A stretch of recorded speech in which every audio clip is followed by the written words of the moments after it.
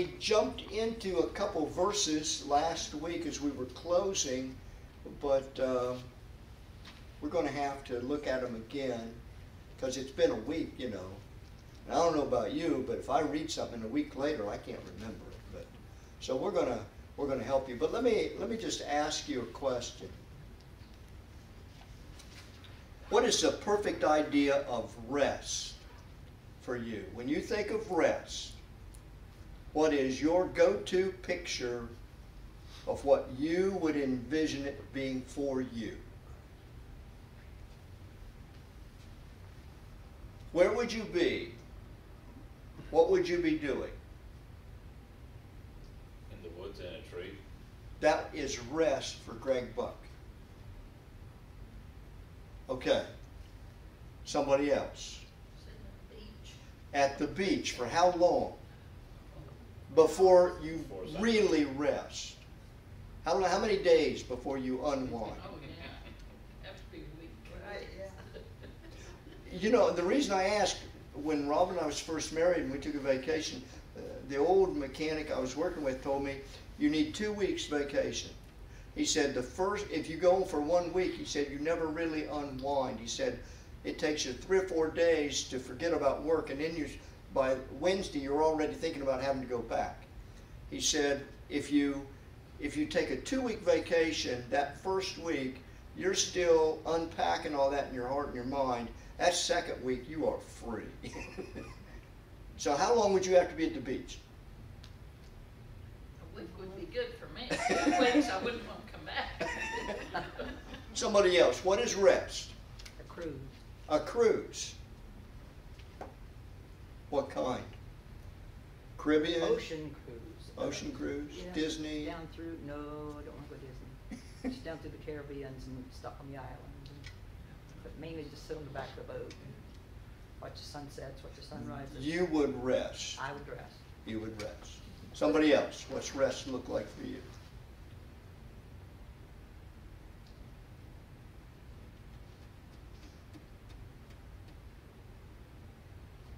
How do you rest? That's upholstery work. Yes. That's a short rest. What would be a good rest for Brian? I would say a cruise. A also. cruise? Yeah, because when you go, you don't have to worry about anything. Everything's took care of. Your meals, everything. Kim? A second. With him? Well, It's just- she don't know about that. Because if he goes without you, you're worried. That's not rest. Karen, what would the picture perfect rest be for you? I think a cruise too. A cruise. Yeah. Man. Eva? Not a cruise. Sounds like we need a church cruise. Yeah, just being home. With At home, with my feet up. with your feet up. In your cat. Do you have a certain chair? Yeah, Certain chair. well, I sit by the computer chair, in the computer chair, but that's where I read the Bible and do everything that I have to do. Do you have a blanket? Yeah, And a blanket. Do you have a cup of coffee there? well, sometimes. I don't drink a lot of coffee, but sometimes I have a cup of coffee. I'm pretty well satisfied. Just At home, in that chair, with my your feet up. Karen? Sitting by the fireplace reading a good book. Okay. All right. And nowhere to go. Right. Nowhere you have to be. Bev, what does rest look like to you? Perfect rest. A month at the house without grandchildren and big children. Him at work, and I have the house to myself all day long. For a month. I mean, he'll come home and I'll cook yes. dinner, and I don't mind cooking dinner when it's just him and I don't have to fight to get to the kitchen. And you have rest. And I have rest. Because then it's up to me what I do. Tamer? Well, not really. If I want to do something, I go down to the shop. Not rest there more like that anyway. He's got a nice little shop. And he's got a nice heater in there too. What about you?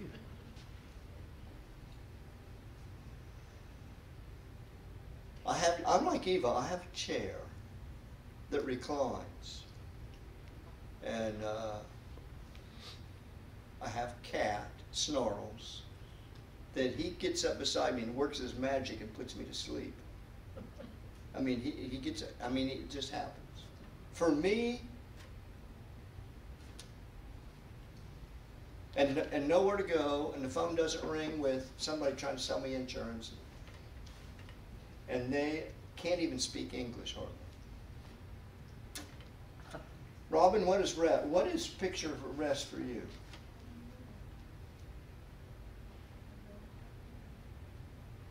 I would say a ride through the countryside. That's what she enjoys most, just go for a ride. Nowhere you have to be, just a leisurely ride. Just Marion, what does, if you was to put your finger on rest, what would be your favorite back in the day or even now? Well, right now, Toby and Wanda, their daughter, gave me her relaxing chair.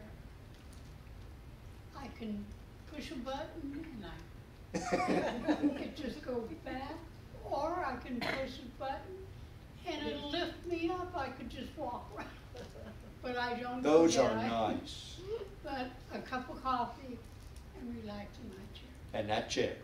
Do you have a blanket with you? Oh, yeah. Carol gave me something new for Christmas. It's a wraparound. It's like a scarf. Oh my. It comes all around. It's lined with that soft stuff. Sherpa lining. You can put it around your neck. It's good. She's gonna go to sleep. Yeah, That was really a big help. Kim's gonna go back and get a blanket here in a minute. Well, our Bible study tonight is on rest. I believe it's verse 9. I love this verse. The older I get, the more I like it. Verse 9, chapter 4, Hebrews. There remains a rest for the people of God. When you're young and boundless energy, you could care less about that verse.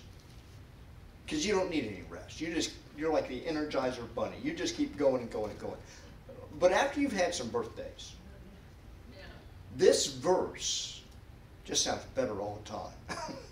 We are not machines, and we've realized that. There's a point when you can push yourself and push yourself, but the old body just don't work like it used to, and we don't have the gumption we used to, and we just, tire out quicker than we used to. And I told one guy I'm putting in more time and I'm getting less done. It just happens. I love that verse. There remains a rest for the people of God. Well, Hebrews is telling all of us that it's okay to rest. It's okay. It took me a long time to realize that was okay. I was just always full of energy. When I was a kid, if I was growing up today, I've said this before, they'd put me on every drug there is, but I was one of them kids that couldn't sit still because that went clear into my 40s, up into my early 50s, where I was just go, go, go constantly. Well, it wore off. And the warranty's up on all that. But taking a break is necessary because everybody needs a rest. Everybody needs a break. It doesn't matter. You do the same thing over and over and over. After a while, you need to do something different, just a break. I don't care if it's sitting at the desk. You got to do something different after a while, and give your eyes a rest. Give your mind a break. I don't care what it is. Everybody needs a break.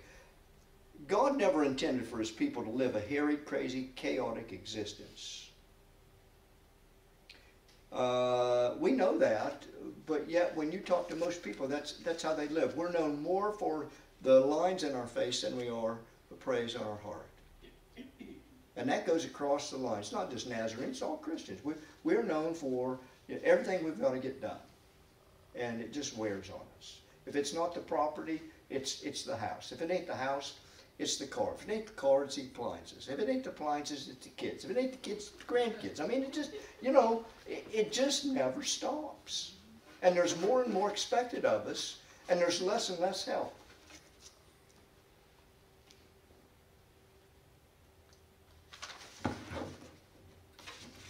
Well, just as we need physical rest, the writer of Hebrews is talking about a spiritual rest that is even more so important. And if we're not paying attention, our soul and spirit can just get so weary and so dry. And one day you wake up and say, I'm just running on empty. Physically, you may be all right, but your soul is starved if you neglect it. I love that line in the 23rd Psalms. It says, what does he do for our soul? Restoreth. He restoreth my soul. Think about that.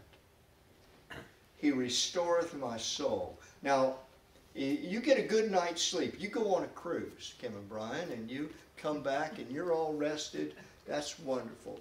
Marion gets to sit in her chair and enjoy it, and Eva and Tamer gets to go down to his shop and while away some hours and get some stuff done, and we feel better. But there are things that we need to do for our soul. We can't neglect that. We need to be doing things where God feeds us and energizes us and equips us and blesses us and fills us to keep us going. That's called He restoreth my soul. That when we come into His presence empty and we let Him fill us up, that's important. That's just as important as a good night's sleep. That's just as important as a good meal to make you feel better when you're hungry. God has provided a spiritual rest available to each one of us every day if we will avail ourselves to it. But there's several applications here. Number one, if you're writing this down, if you've got something to write on, I'm going to quickly give you some thoughts here that I've got. And I don't know what you got out of Hebrews 4, but this is what I've got. Number one, there's rest to your soul when you are saved by faith in Jesus Christ. There is rest for your soul when somebody gets saved. Sin is a burden. Sin is a ball and chain. Sin is a heavy weight. It's an anchor. It's a boat anchor people drag around. Their sin wears them out, and they don't even know it. And they're dragging it around, living with it every day, and sin will do that. Sin will absolutely wear people out. It's a heaviness. There's no rest for the wicked. I mean, they just under it. Trying to serve the devil and sin will wear you out. Living unto yourself will wear you out. Ignoring God's call will wear you out. Serving the lusts of the flesh and the lust of the eye and the pride of life will wear you out. Trying to be religious without Jesus as your Savior will wear you out. Living for this world as that's all there is will wear you out. One day you wake up and you're just empty. I was reading about a man that climbed the corporate ladder, and he finally got to the top as CEO, and he said it was as empty at the top as he had ever felt in any point of his life. He got to the top, he got everything he thought he wanted, and he said it's meaningless.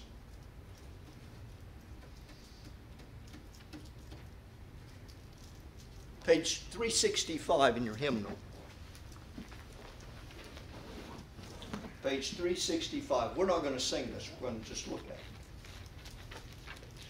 I thought of this when I was thinking about what sin does to us and the heaviness. Page 365. You probably have heard this before. I remember when my burdens rolled away. I had carried them for years, night and day. Night and day. That's a heavy load. When I sought the blessed Lord and I took Him at His word, then at once all my burdens rolled away. In the movie or in the book of Pilgrim's Progress, when Pilgrim finally climbs up Mount Calvary and kneels at the cross, and that burden on his back is depicted as this big pack, it just rolls down that hill and it just rolls away, and he is set free, depicting sin gone. That's what this song's all about. I remember when my burdens rolled away that I feared would never leave night or day. Jesus showed to me the loss, so I left them at the cross. I was glad when my burdens rolled away. I remember when my burdens rolled away that had hindered me for years, night and day, as I sought the throne of grace, just a glimpse of Jesus' face, and I knew that my burdens could not stay. I am singing since my burdens rolled away. There's a song within my heart. Night and day I am living for my King, and with joy I shout and sing, hallelujah, all my burdens rolled away. I've never forgot how I felt when I got saved. I never forgot how I felt when I got sanctified. The joy of the Lord and the power, and I felt like I was walking off the ground about that high.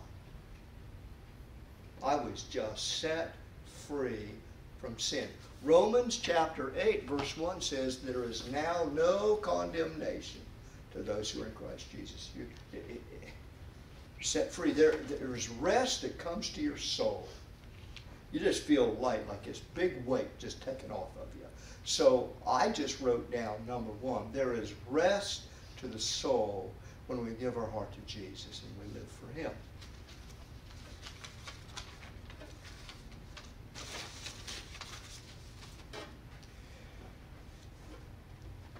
Chapter 4, verse 2, not everybody that hears the gospel preached benefits from it. Not everybody gets blessed. Not everybody, sadly, even hears it. Jesus talked about that in the parable of the sower. Remember that? There was different types of soil. There's the hard ground, there's the stony ground, there's the thorny ground, and then there's the good soil. That's all pictures of the human heart, isn't it? Jesus later told the disciples when they said, what on earth are you talking about? Would you explain that? And he said, seed's the word of God. But he's talking about the heart. Some people's hearts are so hard they can hear the word preached and it just doesn't penetrate them. They've got hardened in life and they can hear it and you can witness to them and you can invite them to church and they just say, oh, I've heard that. And some people, you know, they hear it and the old devil, you know, Jesus said the birds come along and eat the seed. The old devil steals it away before it has a chance to take root. And you invite them to church and they think, well, I might, and they get down the road a little bit and they just forget it. And then Jesus talked about the briars and the thorns, and he referred to them as the cares of this world. Next thing you know, we're so caught up and worried about stuff that the Word of God really doesn't have a chance. That's why we're not supposed to worry. It chokes the Word. And then there's the good ground that brings forth 40, 60, and 100-fold. Verse 2, for unto us was the gospel preached as well as unto them, but the word preached did not benefit or profit them because they didn't mix it with what? Faith in Jesus. Faith in what God can do. You get a hold of that word. You hear the word, but you gotta hear it with faith. You gotta say, I believe that. That's got my name on it. And claim that verse, claim that word, claim that promise. You got to believe. He's going to refer us back to people in the Old Testament that heard the word and they didn't get anything out of it because they didn't hear it with faith. There's somewhere along the way, when you read your Bible and I read my Bible, we have to read with believing, because Hebrews will say without faith, it's impossible to please God. So you got to believe it with faith.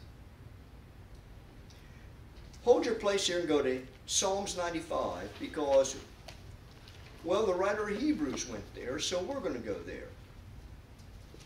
Psalms 95, if you got one hand in Hebrews and you got one hand in Psalms,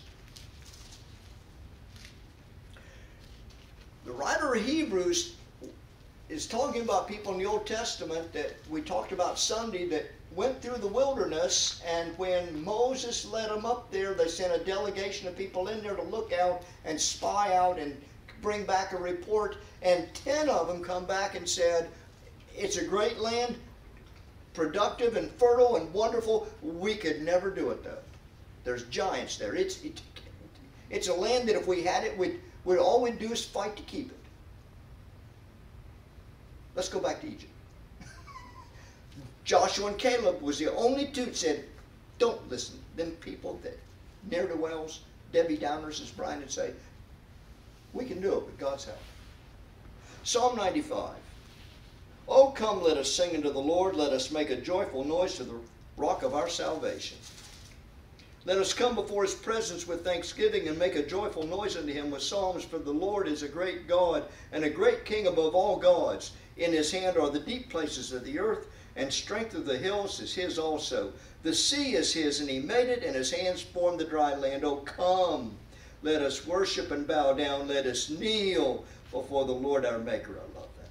He is our God, and we are the sheep of his pasture, the sheep of his hand, people of his pasture, the sheep of his hand. Today, if you hear his voice, harden not your heart, as in the provocation, as in the day of temptation in the wilderness, when your fathers tempted me and proved me and saw my work 40 years long.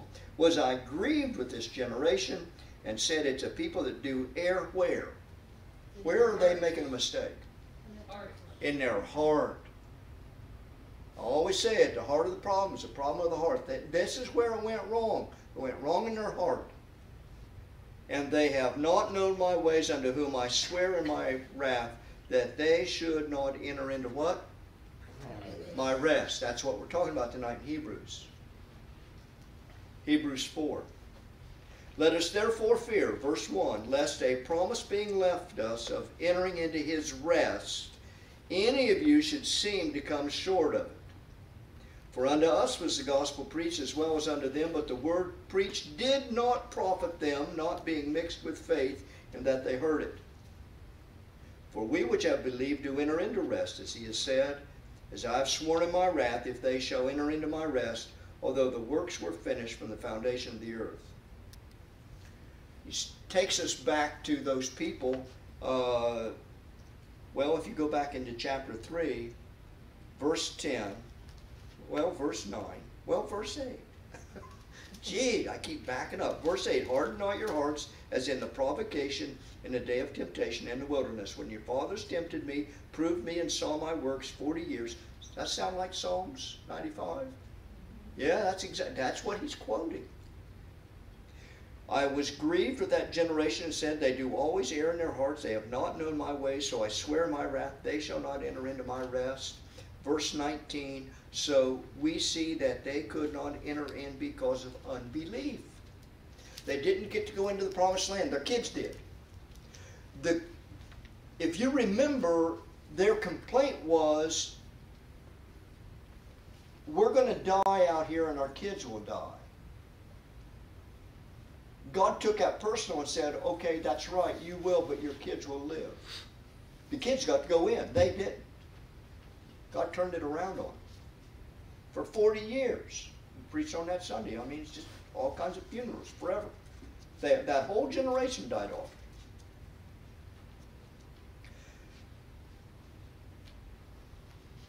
Verse 1, chapter 4, that's what last Sunday, or last Wednesday night we talked about. If you're going to be afraid of anything, be afraid of missing out what God's doing. Don't be afraid of the world. Don't be afraid of what's happening. Don't be afraid of the news. Be afraid of missing what God has for you. And that should be what propels us into following as close as we can get. Some people are exposed to the Word of God, but they don't benefit from it because they don't listen with faith. Hearing and believing will give you rest. Hearing the Word of God, believing the Word of God, and you'll have rest for your souls. believe in your heart, confess with your mouth, and thou shalt be saved. And you'll get rest. Failure to believe, and you'll wander for years in life in the wilderness.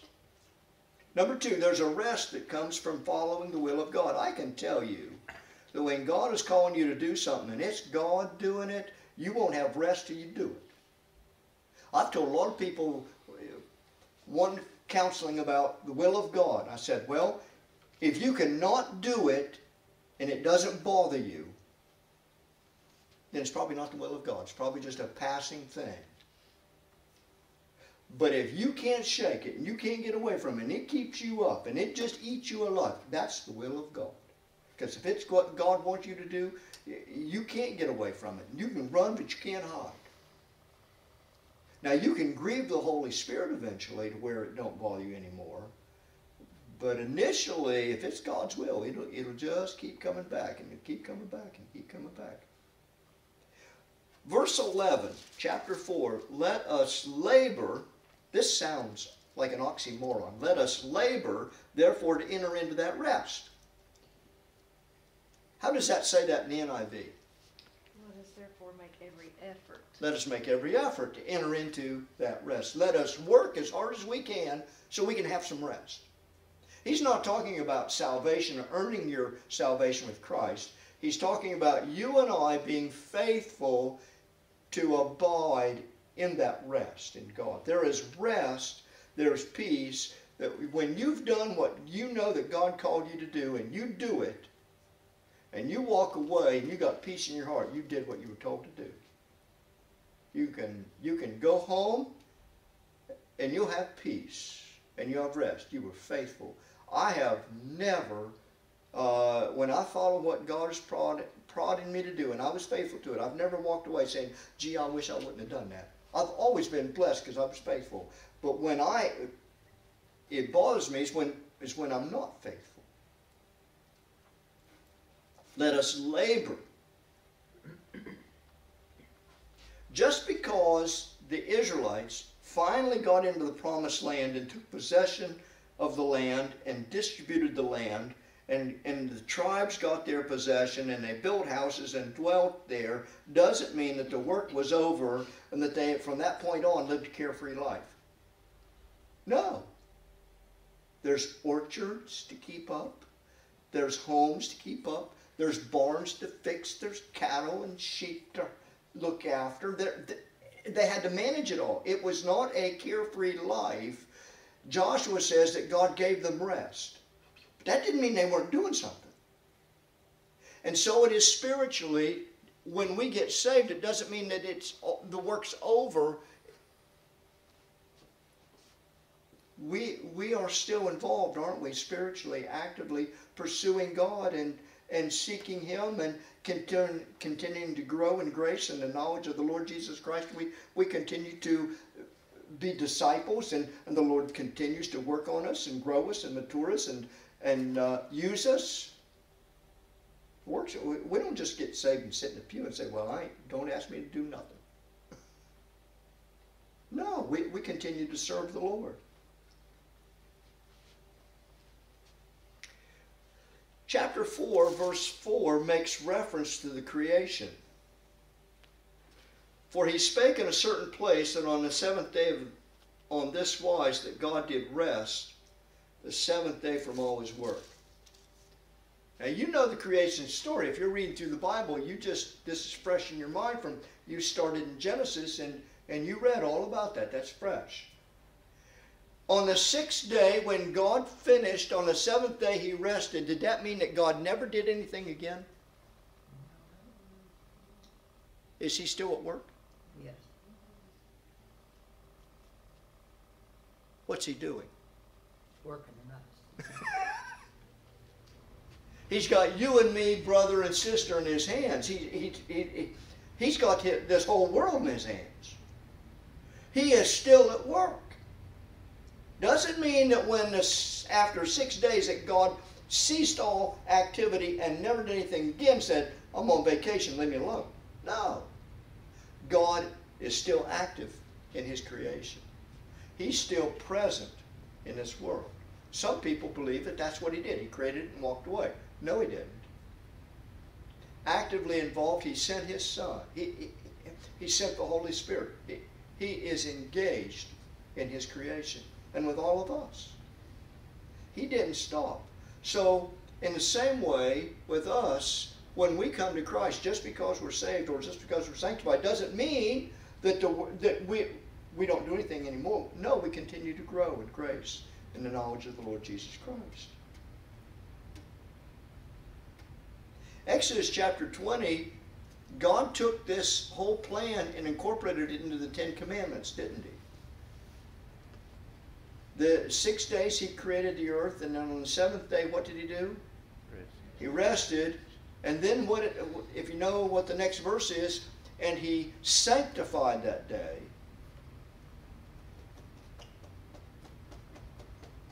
And he said to all his followers, we follow the same pattern. 6 days on, 1 day off. 6 days on, 1 day off. And we follow that the best we can. Some weeks it may look like a mess, but we try to follow that.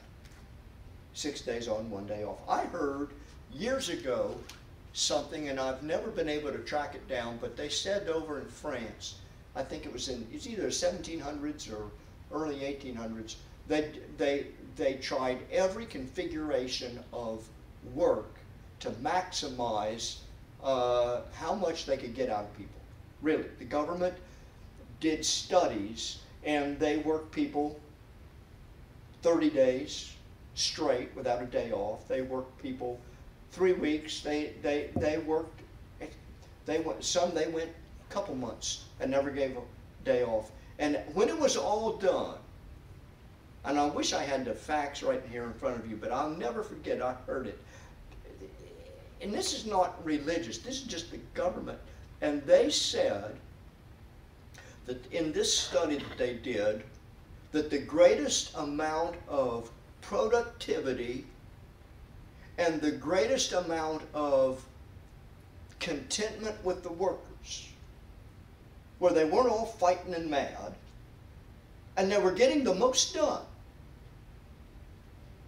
is when they worked 6 days and they had 1 day off.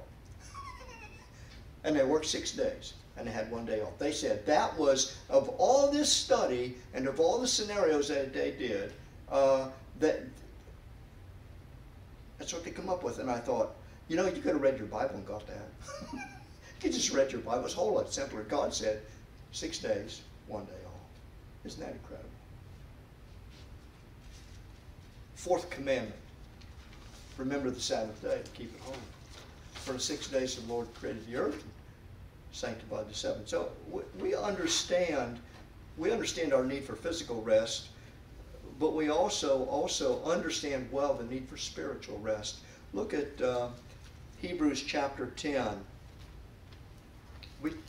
We talked about this last week a little bit. We're going to look at it again because it's been a week.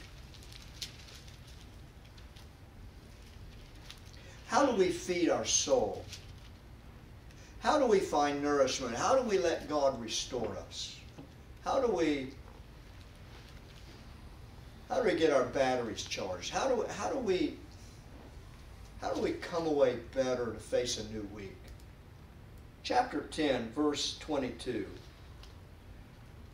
Let us draw near with a true heart in full assurance of faith, having our hearts sprinkled from an evil conscience and our bodies washed with pure water.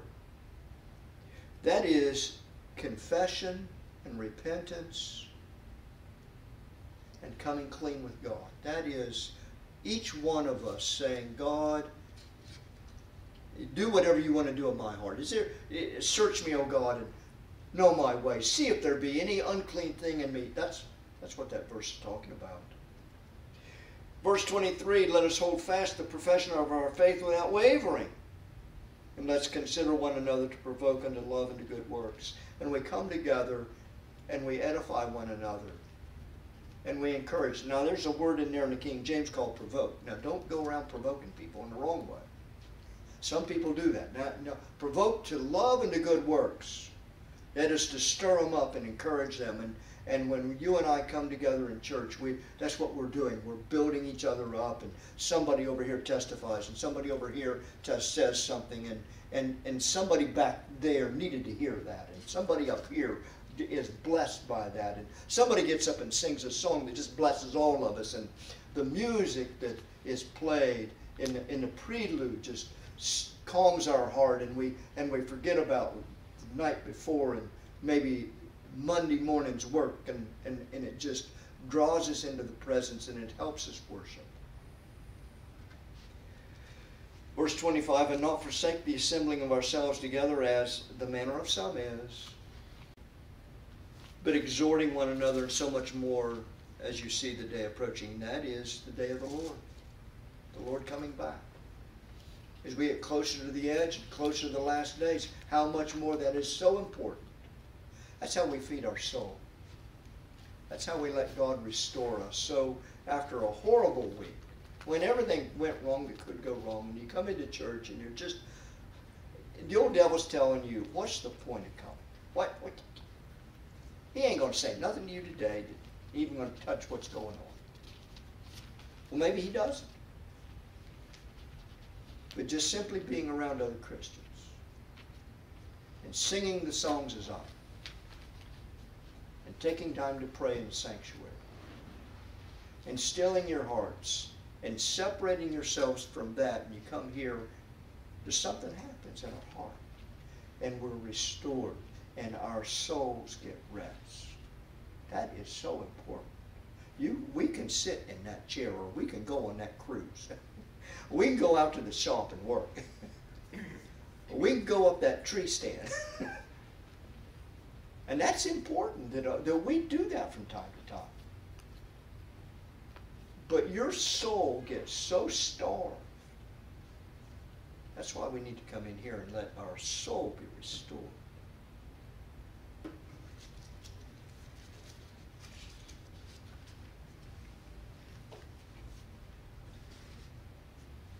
Let me read you a story. This is out of the Communicator's Commentary on Hebrews by Lewis Evans, Jr. I thought this was timely. The first time I flew in a rain-drenched, overcast sky with my flight instructor, and the rain began to pelt the windscreen like an angry drummer, I was far from the state of rest. Now, we just came through a storm. You just picture this. You lived through this just a day and a half ago. Wisps of cloud shrouded the wingtips. A pervasive anxiety clutched at my breathing. My legs became taut. My hands gripped the controls. With a sweaty fear, I jerked and overcompensated in reaction to the instruments, and the plane zigzagged through the sky like a drunken pilot was in control. As fatigue began to build up and the tension rapidly went from bad to worse, perspiration cascaded down my face and my armpits, and I was drenched, while my flight instructor sat there absolutely unperturbed. When I turned my head to look at him, he met my eyes with a twinkle in his, and he firmly took my right hand off the controls and put my lower fingers on my kneecap, a position of ease that he taught me in the first lesson. I remembered. My thumb and index finger was enough to control that plane. Relax, he said softly. Louis, you're only in a normal, warm front. You're flying a stable aircraft with the strongest wings and a single engine model that was ever made. Trust them. Sit back, turn your head, eyes a bit now.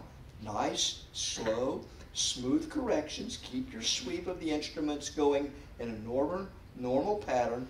Rest. Enjoy this storm. I tried to concentrate on the relaxation and slow corrections to the minor variations of the altitude. I was amazed first at how relaxed he was and the improvement in mine. True, it was years before I got over the tummy tightening and the sweaty palms and the nervousness when I entered a cloud bank, but the day came when I could still fly in the clouds and I could fly in the rain with it pelting the windshield, and I could continue to fly and have peace. Peace and rest in the midst of life's continuation are indicators that the people of God are maturing.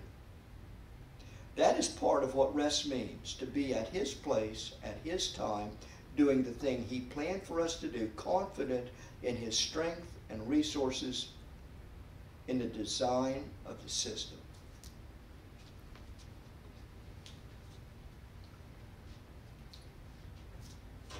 Some people go through life like that guy trying to fly that plane, and it's just, they're a nervous wreck.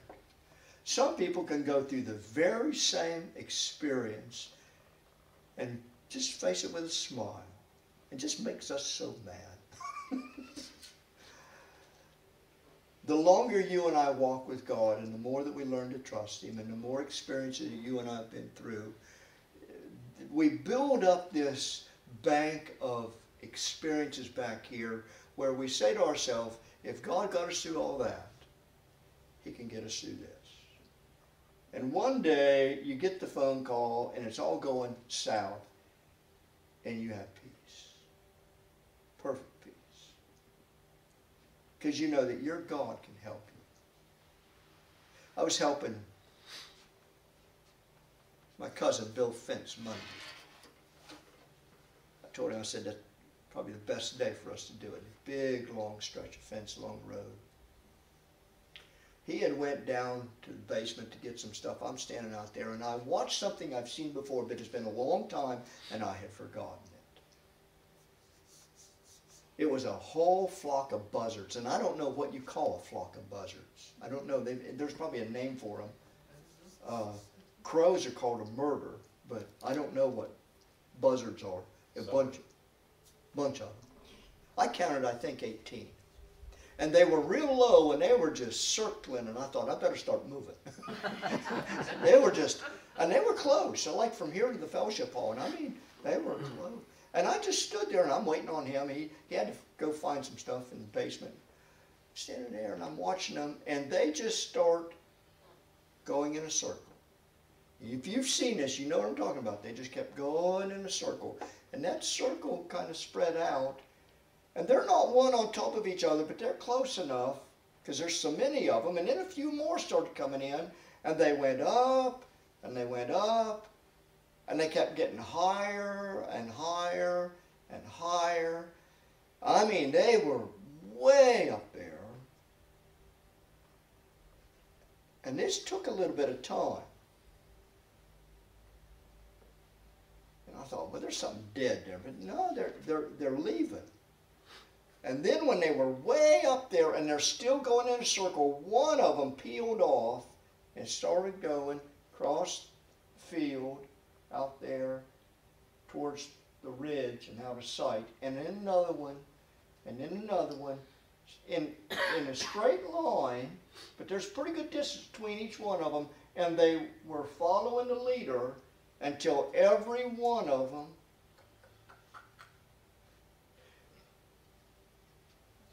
and what I had forgot, but God showed me, they were not flapping their wings.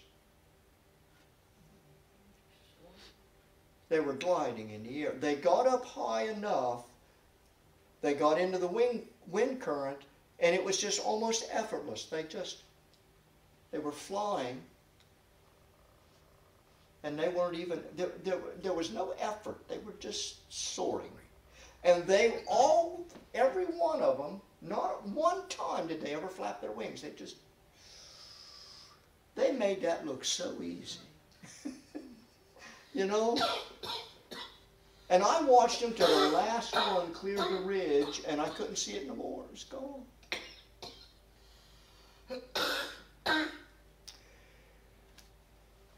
There is a rest for the people of God that God can give us through the power of the Holy Spirit, the ability to soar with Him. And it gets a whole lot easier when we're doing it His way and in His time. and we're faithful to it. God gives us grace for this world. Whether we're a buzzard or whatever we are, God gives us the ability to sail through stuff. He didn't say that we would never have to, but if we go through it, He gives us grace. There is rest with God for whatever we go through. Verse 11, let us labor therefore to enter into that rest, lest any man fall after the same example of unbelief. What would happen if one of them buzzards said, it won't work. I'm going back down to the ground. I'm going to walk around for a while. No, none of them did it. They all stayed true to the course and followed. God help every one of us. And you're not following me. We're following Christ. And we all get in line. Jesus said, come after me. Follow me. Take up your cross. Follow me. We can do that. We can take up the wings of eagles.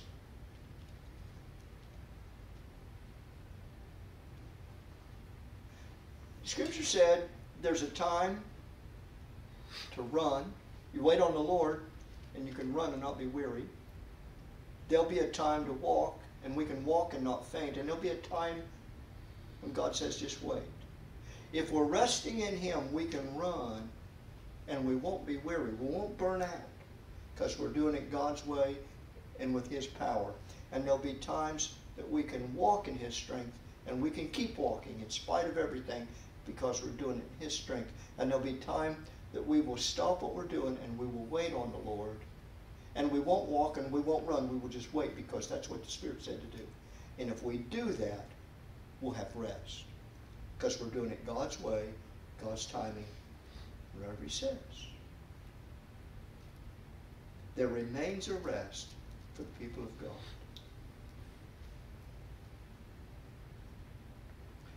The world's version of rest is completely different than ours.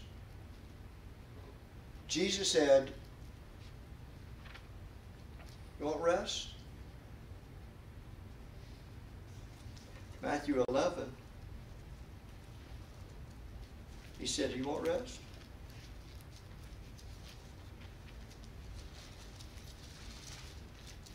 Come unto me, all you that labor and are heavy laden, and I will give you rest.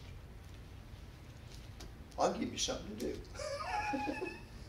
I'll give you a yoke.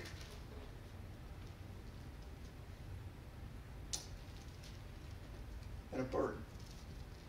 But my yoke is easy. And my burden is light, and I will give you rest. Serving Him and doing it God's way brings rest to our soul. And for our spirit as well. I will give you rest. I love it. There remains a rest for the people of God. Heavenly Father, we thank you for your word. The promise of God that we can have rest to our soul.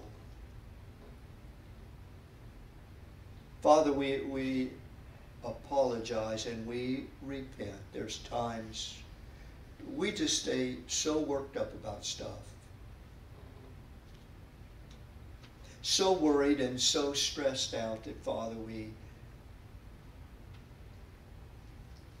fail to come into your presence, like the psalmist said, and kneel before you and worship you. Father, forgive us when the cares of this world crowd you out. Help us, Lord, to follow so close to the Spirit that, yes, indeed, we have rest to our spirit, rest to our souls. Father, give us the strength in our spirit to do what we need to do, the grace to do it, and the faith to believe that your word is true and amen in all things. Lord, as we face the rest of this week, may we go with grace. May we go with God. May we go with your anointing. May we go with your blessings. And may we do it with the joy of the Lord all over us. In Jesus' name we pray. And everybody said, Amen. anything you'd like to add? It's called Awake. A wake of buzzers. There's a couple different names that they give them. It's Awake if they're gathered eating on carcass. It's called a committee if they just kind of sit on power lines together. Well, that makes sense. And then, Have you ever seen them I said it was a supper. after a rain where they get out and they hold their